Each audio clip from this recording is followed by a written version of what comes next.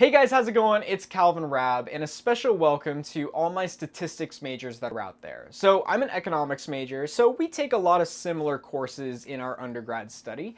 And in this video, I wanted to go over the top 10 highest paying jobs for stats majors. Now, statistics is an amazing major, especially for the future job market. It prepares you a lot for a lot of great jobs that are going to be needed in the near future in the world at large. So without any further ado, let's get into it. These are the top 10. I'm going to go from lowest paying to highest paying.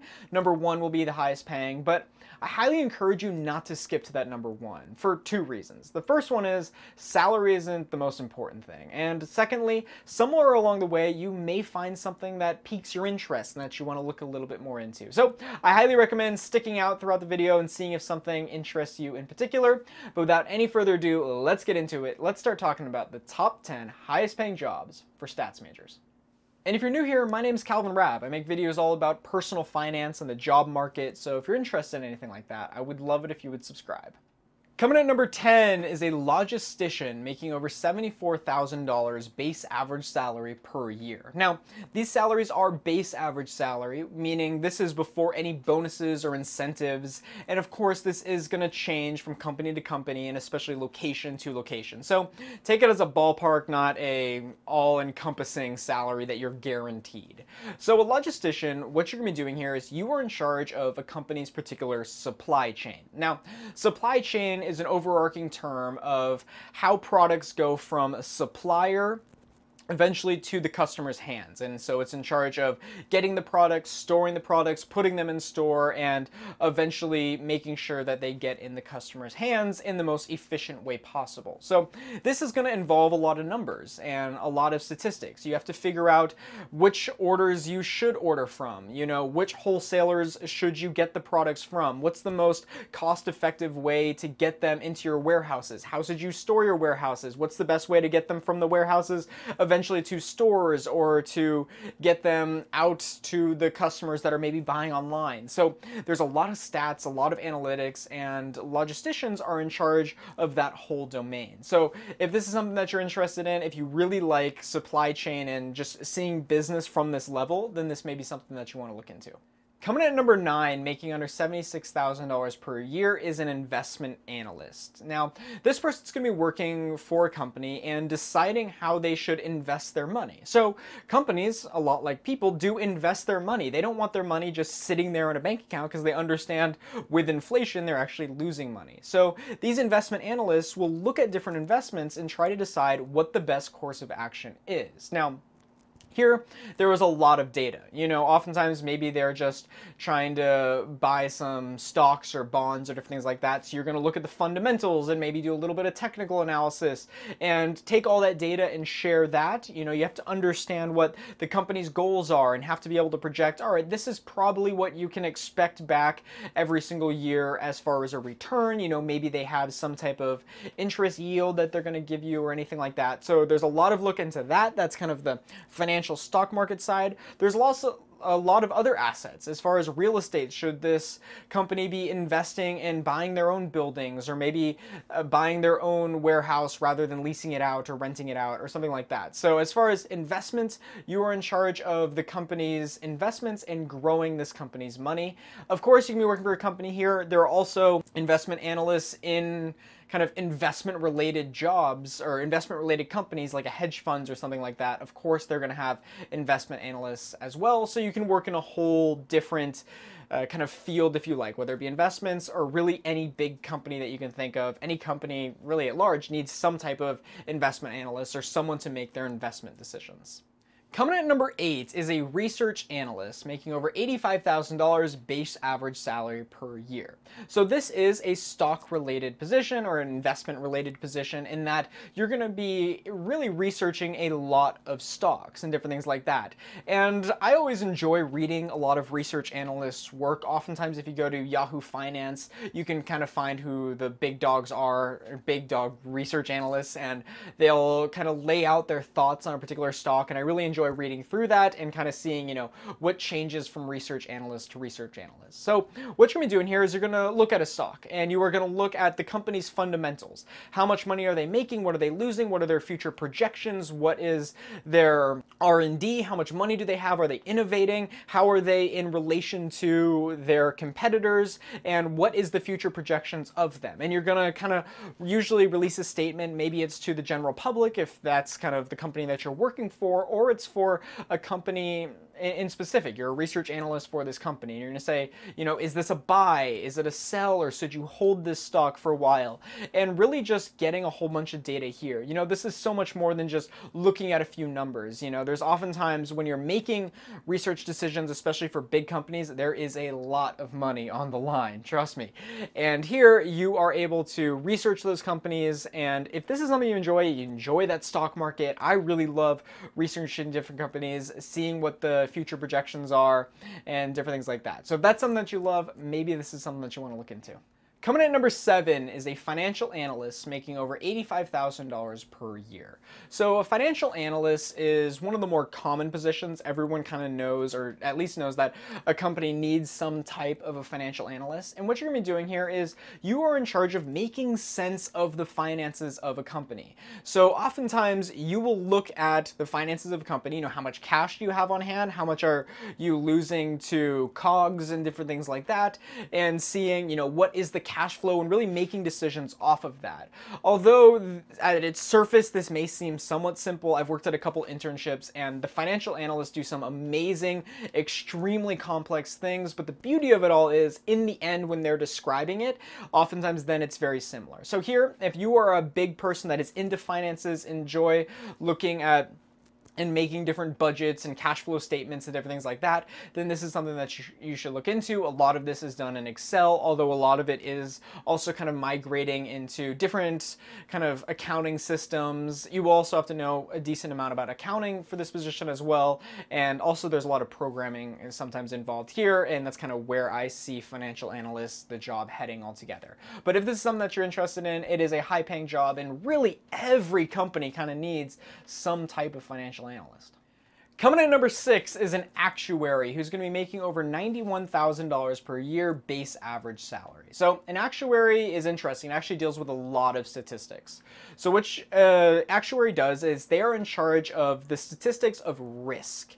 They are trying to see, what are the chances that this happens? And if this happens, what is the kind of financial fallout of it? How much money could be lost if this happens? So from that description, you can probably see that actuaries usually work for insurance companies, because insurance are in the business of risk. They are insuring on different things that could happen, and they want to have their prices such that they're making money, but then also competitive to other insurance companies as well. And you can see that, insurance company has to be right with those numbers, because if they're wrong, they could lose a lot of money. If the projections are wrong and something happens abnormally, and it happens a lot more, costs them a lot more, then that is something that could really hurt the insurance company. So if you're big into statistics, and if you're a stats major, I'm assuming you at least enjoy it a little bit.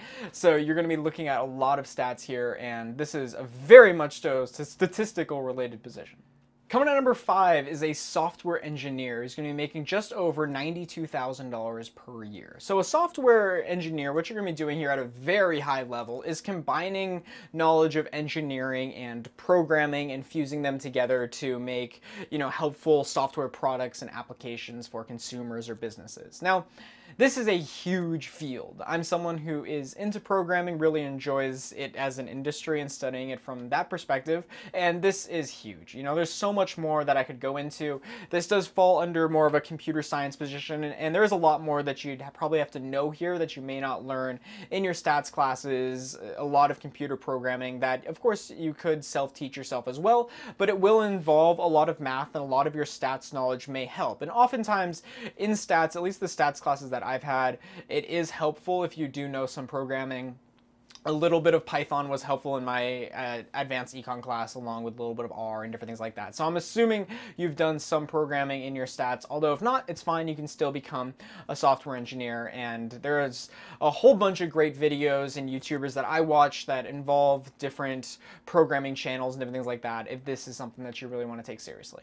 Coming at number 4, making over $99,000 per year, is a computational scientist. Now, a computational scientist here is going to be in charge of creating very, very complex mathematical models that usually solve some type of scientific problem. So usually these mathematical models are going to replicate or represent the natural world in some way, because as I said, this is going to have to do with something scientific related. So you're going to be creating these complex mathematical models, and usually these are so complex, require such a powerful computer that it's usually run on supercomputers and different things like that. And there's a bunch of different fields that usually you'll go into here. There's things like computational biology or even computational finance and different things like that. So if this is something that you're involved in, if you really enjoy math and writing a lot or just creating a lot of complex mathematical equations, then this may be something that you want to look into. Coming at number 3 is a quantitative analyst making just under $107,000 per year. So quantitative analyst is the title, although for the most part in common vernacular it's usually just said quant.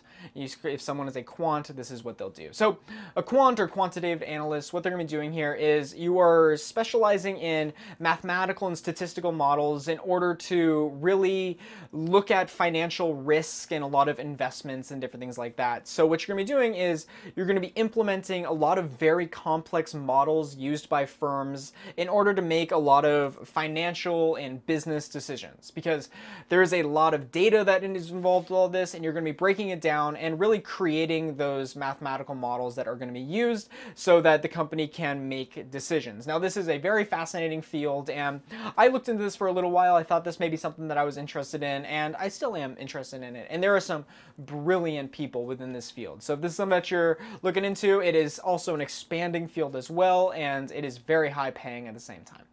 Coming in at number 2 is a data scientist who's going to be making just over $113,000 a year base average salary. So a data scientist is in charge of, you guessed it, all things data. So we live in a data-driven world where companies have an absurd and unimaginable amount of data. And a data scientist's job is to go in there and make sense of it. And they do this in such a way that they are kind of combining software engineering and data science. Data science is a field within itself to make sense of all this data. So data in its rawest form can make absolutely no sense. So you then run it through different programming frameworks that you're familiar with and statistical models to make sense of it.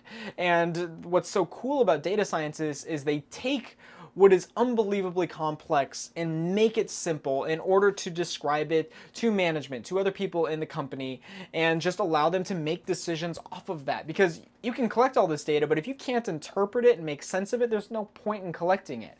So what you're going to be doing here is interpreting all that data. This is an amazing field, an important one, because it allows you to make these decisions. So if this is something that you're interested in, it is important and it is very high paying, and there is a lot of stuff on data science. I'm very familiar with, I take a lot of courses on Udemy. Of course, they're not sponsoring this channel or anything like that. I just like them, although that would be cool if they did sponsor the channel. But you can go and take a lot of, I bought a data scientist course that I've just started, and so far it seems really cool. So if this is something that you're interested in, there's a lot of resources out there for you. Coming in at number 1 is a machine learning engineer who's going to be making just over $114,000 base average salary. Now, this is a fascinating, almost futuristic job within itself. And what you're doing here is kind of in the name, but you're going to be developing, creating, and designing machine learning and deep learning systems. Now, that may seem somewhat strange at first, but machine learning, very simplistically what it is the process or kind of the study of machines learning by themselves and learning through experience. You know, that is how not only do we learn, or one way that we learn, but also machines can learn by looking at the past. You know, you don't always have to tell machines what to do, but can you create an algorithm that goes through different events, can look back at the past and make future decisions based on what it's learned? And this is a huge field. It also kind of goes in line with a lot of artificial intelligence and a lot of research out there that is done there. And the reason that this is so high paying now is deep learning and machine learning is really seen as the future. You know, we always talk about the future of AI, the future of automation, and machine learning plays a very big role in that. And everyone's kind of asking, you know, what is the future of machine learning? Is it really going to take over the world? And because people think it's going to be such a big deal and it is so powerful currently, it is such a high-paying position. So if you want a position that you are set for the future market, you know, creating these machine learning just algorithms and machines that of course are going to dominate the future, then this may be an interesting just field that you want to step into. You know, this is something that I've done some research on. You know, I've been trying to get better at my Python programming lately, and I've been watching a lot of Python programming, machine learning related videos and courses, just because I think it's important to understand what is going on right now in order to prepare for the future job market. So that got a little long-winded there. Of course, number one is just machine learning engineer, and I'm sure a lot of you guys watching this videos know a whole lot more than I do about this topic. You know, I'm just kind of scratching the surface, but it's a fascinating field to go into, and kudos to anyone that goes out there. And if you have any more further comments, questions, just want to talk about it, let me know in the comments below.